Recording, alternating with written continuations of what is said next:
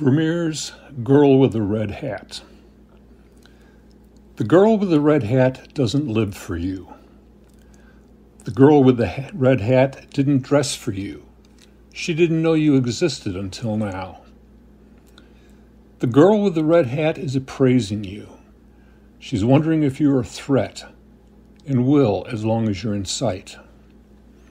The girl with the red hat hasn't heard you, has no idea what you might say or why.